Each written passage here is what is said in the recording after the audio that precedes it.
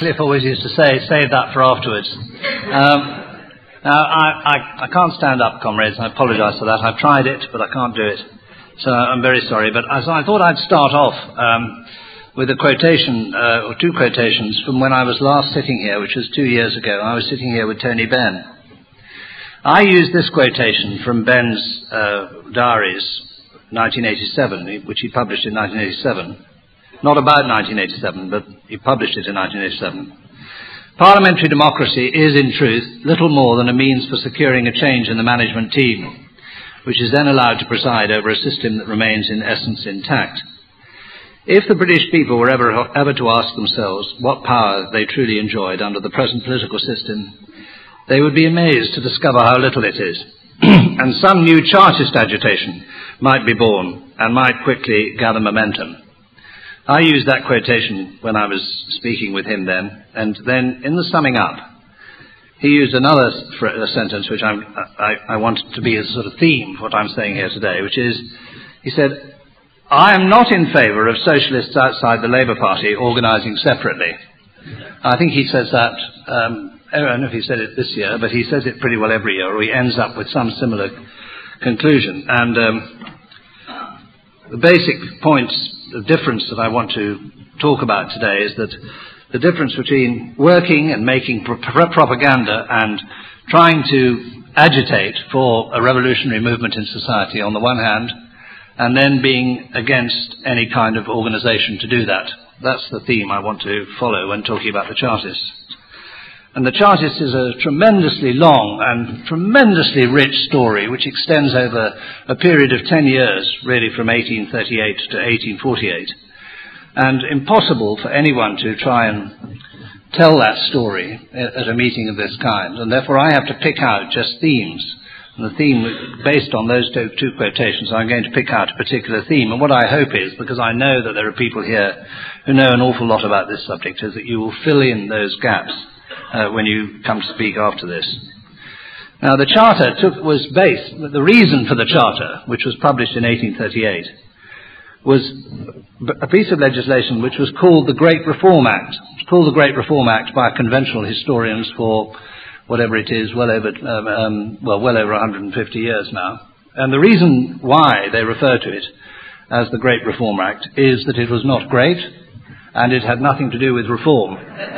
That's roughly how you judge historians when they come up with a catchphrase like the Great Reform Act. Oh, not great, no reform. After the Great Reform Act, after this great measure, which meant such sweeping significance for the British, there were still 219 members of Parliament in the House of Commons who together, collectively, were elected with 1,400 votes. And we could do quite well on that basis. If we could get 219 MPs for every 1,400 votes. But I mean, the point is that the system of representation in Parliament, both before and after the Great Reform Act, was not representative at all. It represented not the people, but property. It was strictly and solely representative of property and the people who supported property. It was not just the Great Reform Act which caused the Charter to be published. There were other things that happened as a result of the Great Reform Act. A Whig government was elected, more reactionary even than the Tory government that it replaced. And the Whig government introduced a series of laws and legislation, all of which were designed to attack the poor. The most obvious was the Poor Law Amendment Act, which took away even the very basic means that very, very poor people could get under the old system, and replaced it by placing people in the workhouse, which was the most terrible degradation. Prisons, really, for the poor. And simultaneously with the attacks on the poor came attacks on organised workers wherever they organised. The Tolpuddle Martyrs were sent to Australia in 1834. The Glasgow Spinners' Strike was broken and its leaders deported in 1836. So there was a simultaneous attack not only on the poor, but also on the workers who organised to improve the situation of the poor. And these things led to the publication of the Charter in 1838. Now, when you look and see what the Charter actually argued for, it seems, I mean, especially now, all these years later, it seems really mundane, very ordinary. Universal male suffrage, not female suffrage. Vote by ballot, payment of MPs, regular sittings, no property qualifications for MPs, and annual parliaments. Those were the 6 points of the Charter in 1838. And in themselves, what they were just technical. Most of them were just technical, around the basis of people voting. All about people voting. Technical provisions to make sure that the voting was reasonably fair, equal member constituencies, things of that kind. That was what the Charter was about. And looking back on it, it's very difficult to understand how it led to the most fantastic agitation and anger in that almost immediately after it was published in 1838 and all through 1839. It's difficult to realize it if you separate off the political proposals in the Charter with the economic reality of what was existing at the time. A very, very serious economic crisis, desperate poverty, almost indescribable poverty of very, very large numbers of people, and hideous exploitation taking place in the workplace. The father of Chartism, as he later became known, was a man called Bronte. He called himself Bronte in order to associate himself with the French Revolution. That was not his name. He was an Irishman, but he called himself Bronte. And Bronte O'Brien wrote many articles in The Poor Man's Guardian, which started to be published in 1831 and went on through the 1830s, or through the early 1830s anyway, a remarkable publication, one of the first ever working class publications ever to be published. And this is what I'm just going to read two quotations from Bronte O'Brien in 1834, which was a hideous year for the working class, toll-puddle martyrs and all the rest. The history of mankind shows that from the beginning of the world, the rich of all countries have been in a permanent state of conspiracy to keep down the poor of all countries. And for this plain reason, because the poverty of the poor man, is essential to the riches of the rich man. No matter by what means they may disguise their operations, the rich are everlastingly plundering, debasing, and brutalizing the poor. You might think that must come from Marx. And maybe people think, and I don't think it did come from Marx, actually, because Marx in 1834 was 16 years old, and although a very precocious teenager, was certainly not capable of summarizing his position so ably as Bronte O'Brien did in The Poor Man's Guardian. Then side by side with that analysis came this analysis which refused to separate the political demands, which later became associated with Chartism, and the economic demands of the sort of people that Bronte felt that he was representing. The point that he was making was that the capitalist system, which did all this plundering, was essentially an undemocratic system. I mean, it didn't just turn out that it was undemocratic, it was central to the whole basis of capitalism, that there was no democracy in it.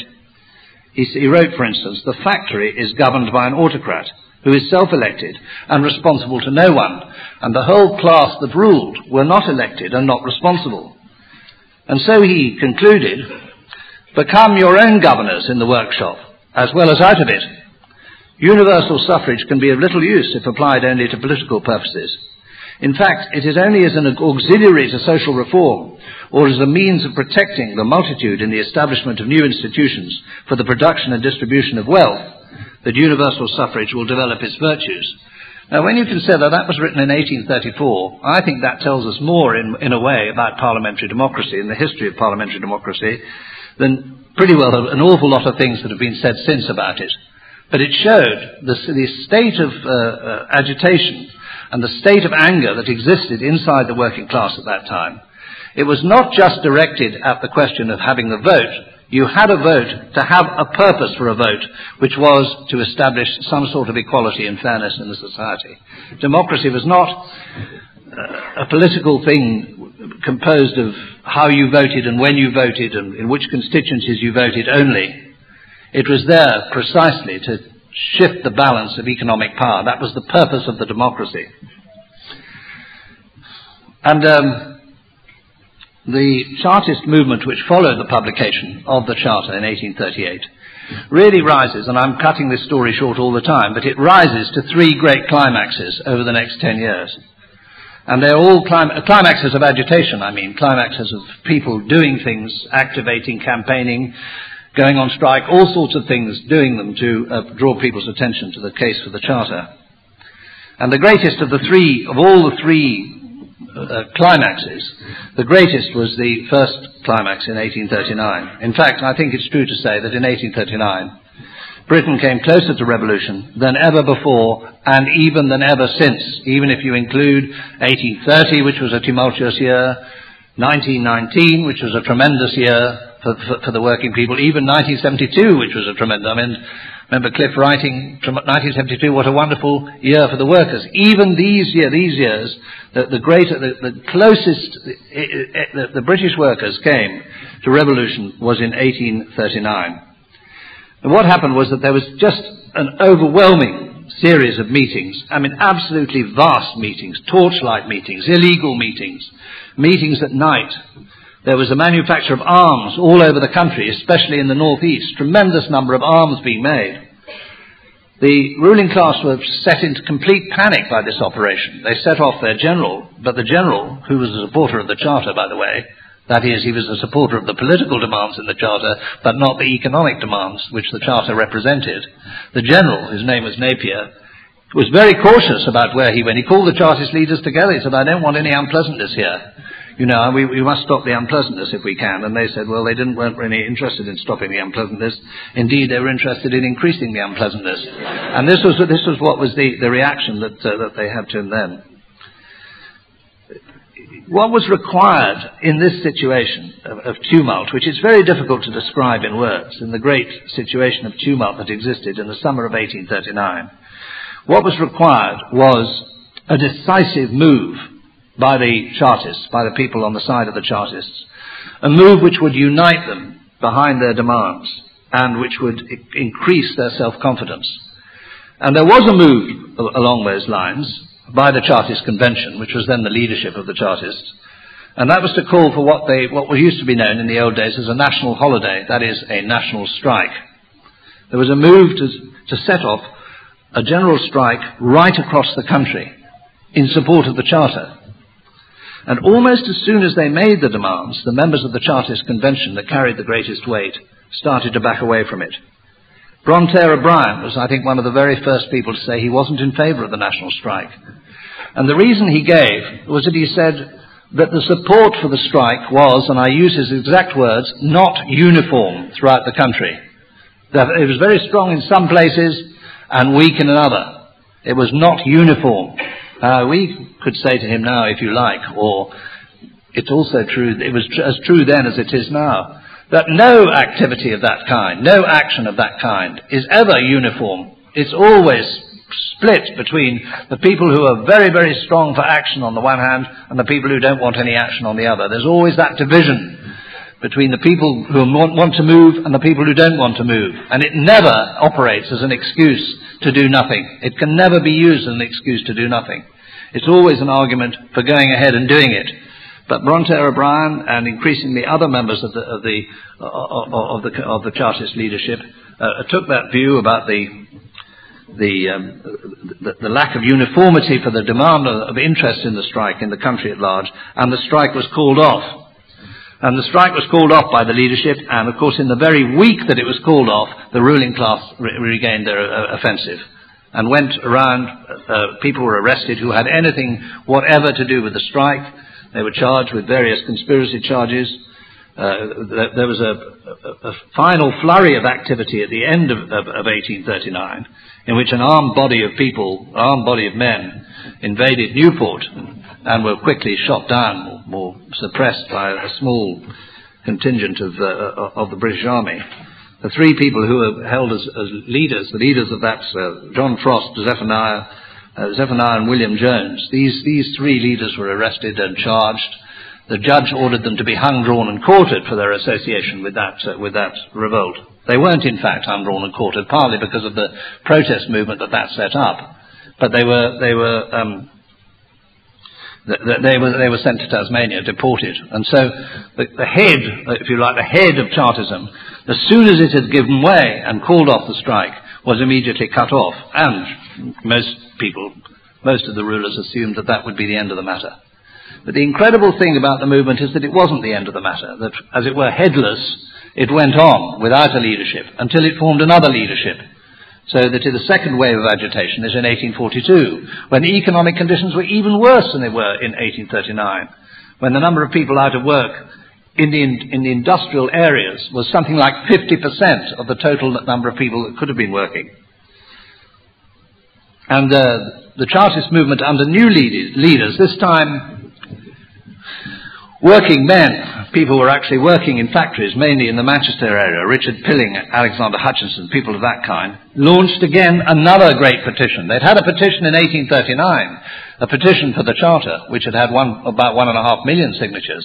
In 1842, they had 3.5 million signatures calling for the Charter to be brought into law. All these petitions, of course, were utterly dismissed by the Parliament, which was unrepresentative. Obviously, they couldn't understand why anyone should want to increase the representation in Parliament, since they were very happy with the representation that they had already.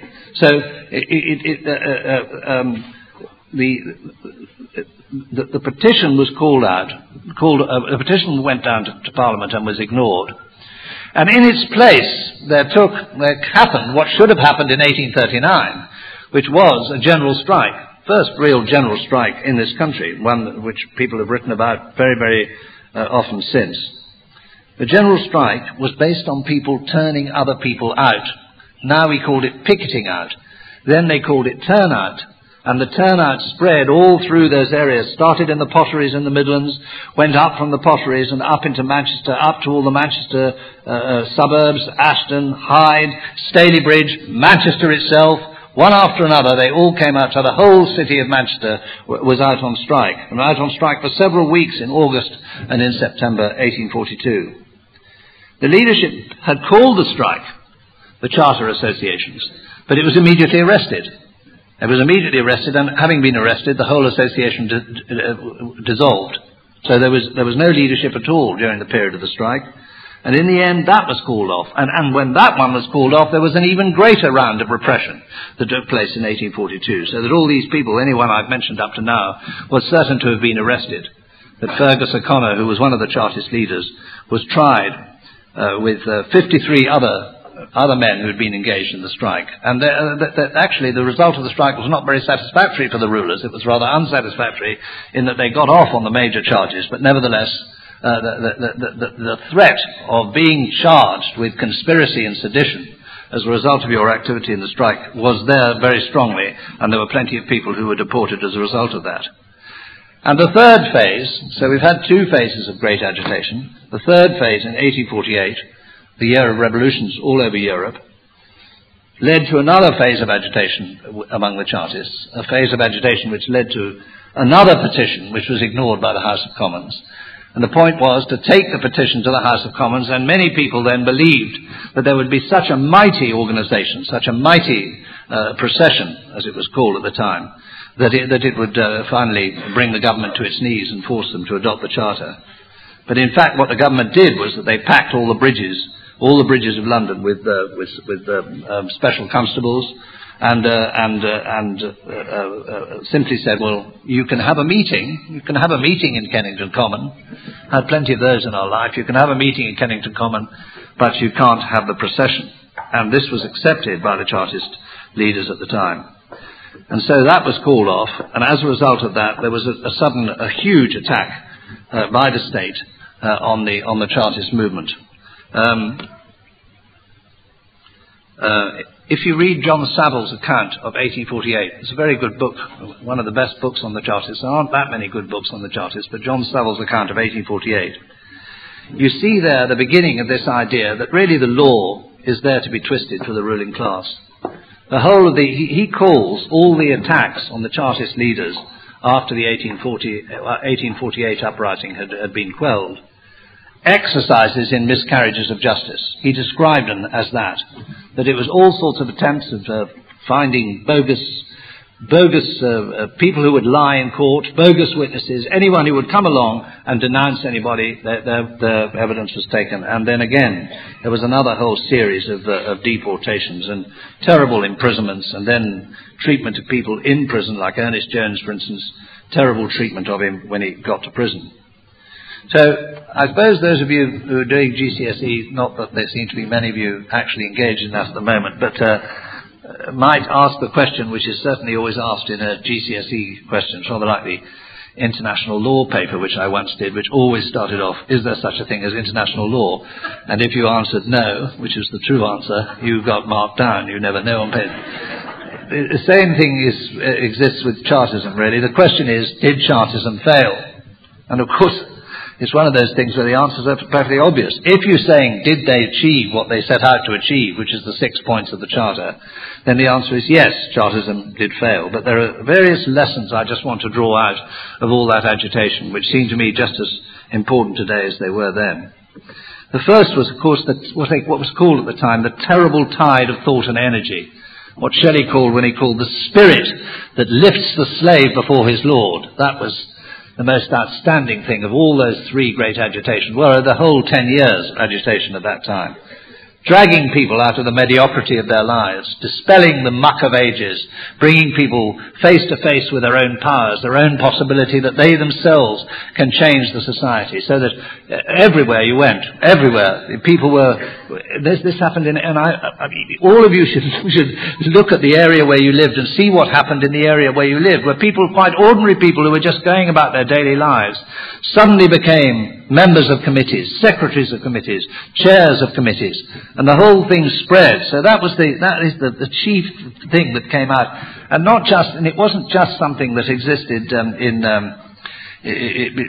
not just something exciting that was going on all the time. It dragged everybody from every area of society. You know, the most unlikely people. Robert Lowry, who was a great Chartist leader, was disabled so that he couldn't walk at all. William Cuffey, who was one of the great dissidents of Chartists in 1848, he was black. And you know,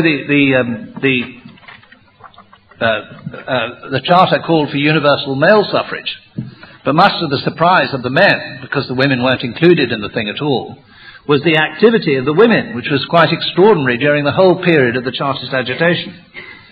Dorothy Thompson, who's uncovered a lot of this in her book about the Chartists, she has this little episode. The Northern Star, and that was the paper of the Chartists, by the way, which was another extraordinary aspect of it, was that they had this paper which came out every week and which was tremendously popular. The Northern Star recorded with delight the dialogue which took place between Mrs. King of Manchester and Richard Webb, registrar for the district. Webb, what is the child to be called? This is a christening that's about to take place. What is the child to be called? Mrs. King. James Fergus O'Connor King. Mr. Webb, is your husband a Chartist? Mrs. King, I don't know, but his wife is.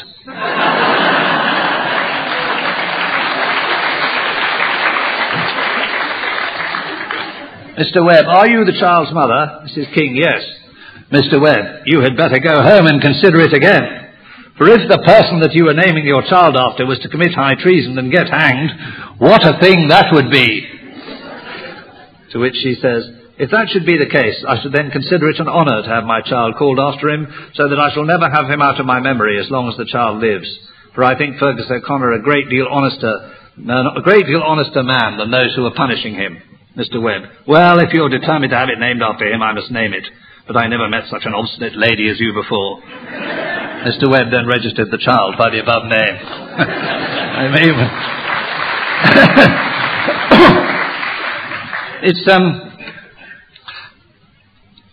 That's the first point I want to make, the tremendous agitation that extended through all these different areas of society. And the second point that emerges very clearly from the Chartist agitation is this notion that somehow history is something made up of neutral facts. That is, the historians look at things and they assess, and things certain events or things that happen are nailed down as facts. They're facts, and you build your story around the facts. Of course, we know that that isn't the case at all. But again, if you read John Saville's account of the 1848, you see there that after 1848, after the third Chartist uprising, the whole of the uprising, the whole 10 years was simply wiped out of history. For 50 years, no one officially mentioned the Chartists. There was a book about the Chartists which was written by a man called Gamage, who was himself a moderate Chartist, and that was published quite early on. But apart from that book, in the whole of the next 50 years, in fact, arguably in the whole of the next 70 or 80 years, there is practically nothing admitted that for 10 years the whole of the society was dominated by this agitation from below. So little, utterly trivial things that are taking place in Victorian society. Utterly trivial, marginal, minor little things that affect kings and queens and politicians and Gladstone and Disraeli and all this stuff. All there is there, there's an endless amount of that in history. Endless things you have to toil through when you're reading history of that period. But this great agitation, this great uprising, this series of uprisings that took place is completely buried until you get right on into the 20th century that you get people talking about the Chartists. In fact, it's a bit like the 40 Towers, you know. Don't talk about the war, don't mention the Chartists. Because if anyone mentions the Chartists, they might start doing that sort of thing again, and we ever see that they don't do that. Now, the other point I want to make is the third point that emerges from this, is this point that I made at the beginning, which is the point about democracy. See, here we are in 2004. All the points of the Charter, except for annual parliaments, which is by far the most democratic demand, apart from universal suffrage, all the points of the Charter have been conceded.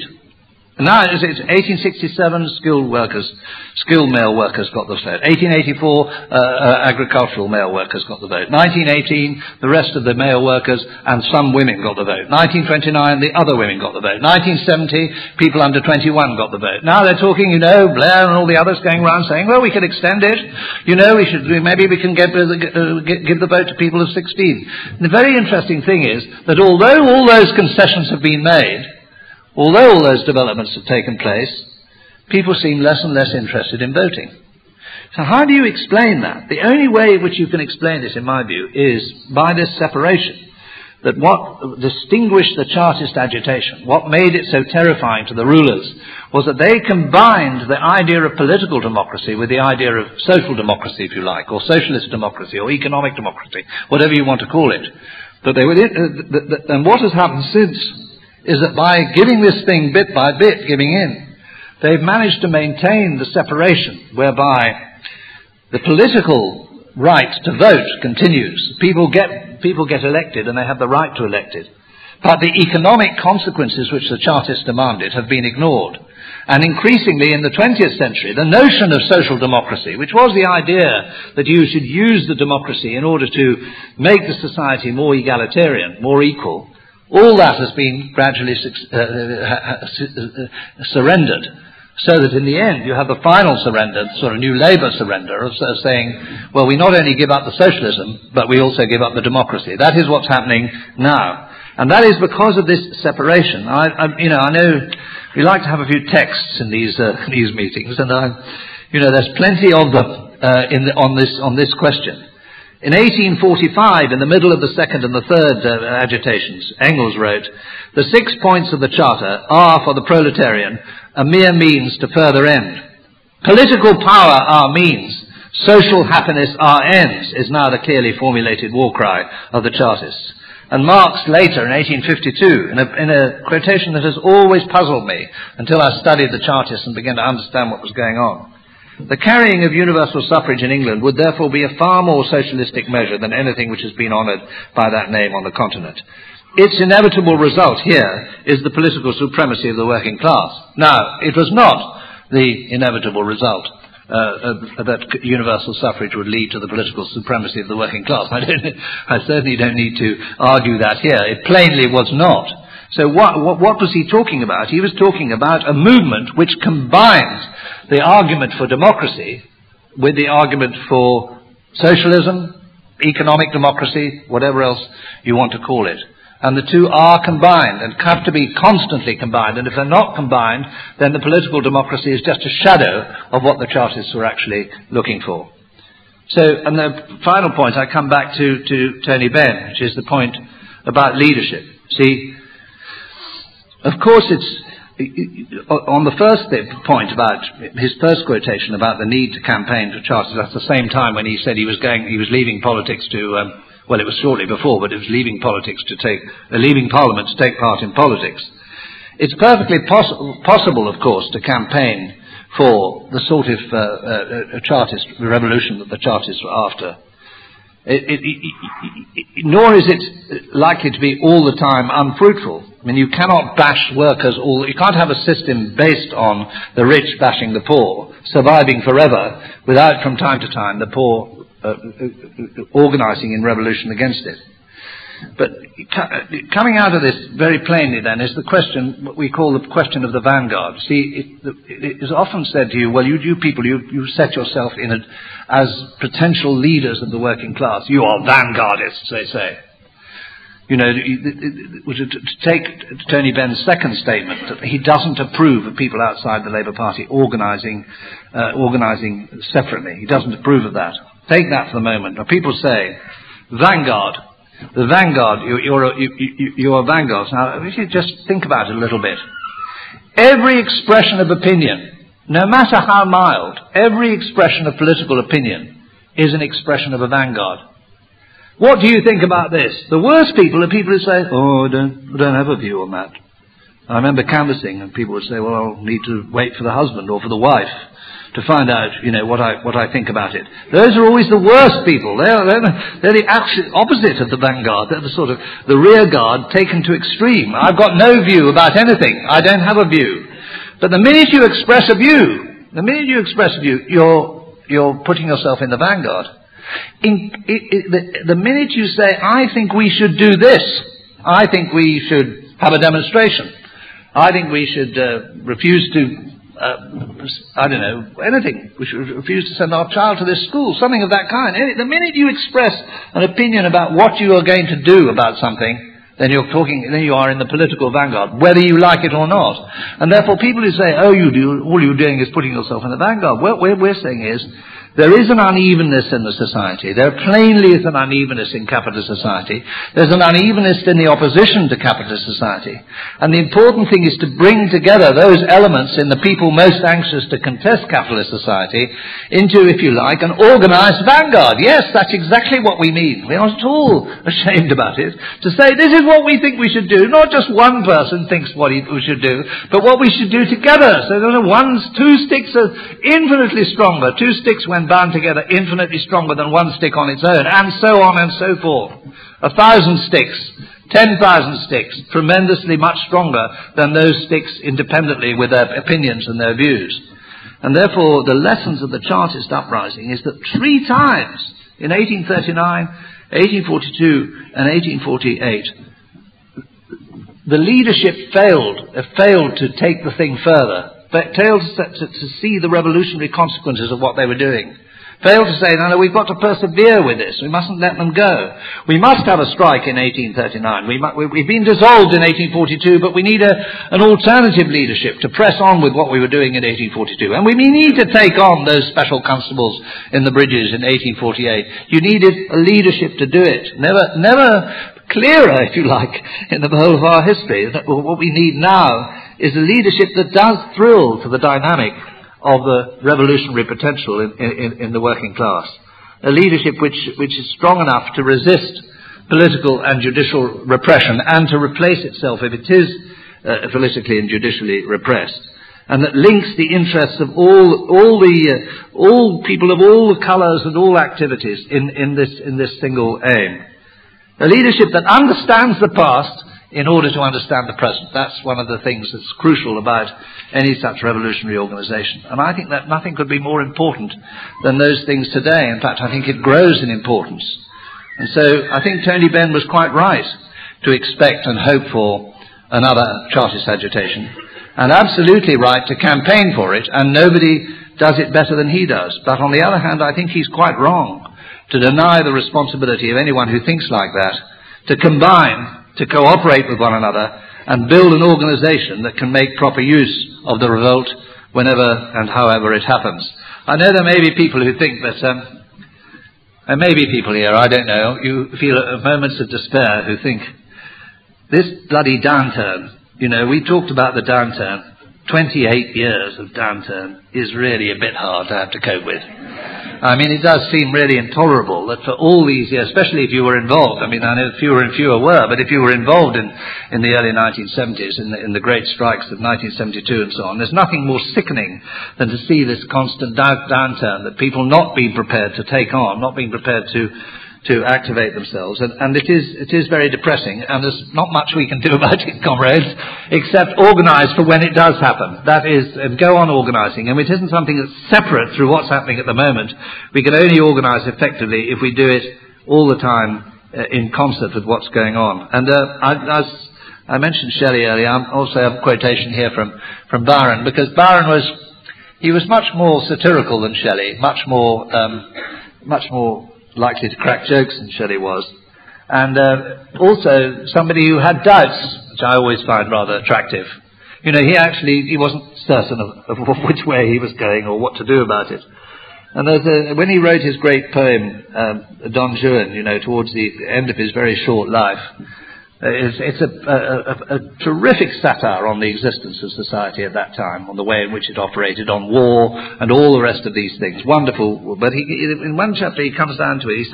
He talks about the struggle between David and Goliath, between the giant of the existing order and the David that's throwing stones at it, and how the thing develops, and how the struggle develops into the Davids getting angrier and angrier and throwing more and more stones. And then he says, then comes the tug of war. 'Tis coming yet, I rather doubt. And I would soon say, fie on it, if I had not perceived that revolution alone can cure the world of hell's pollution. Right, that'll do.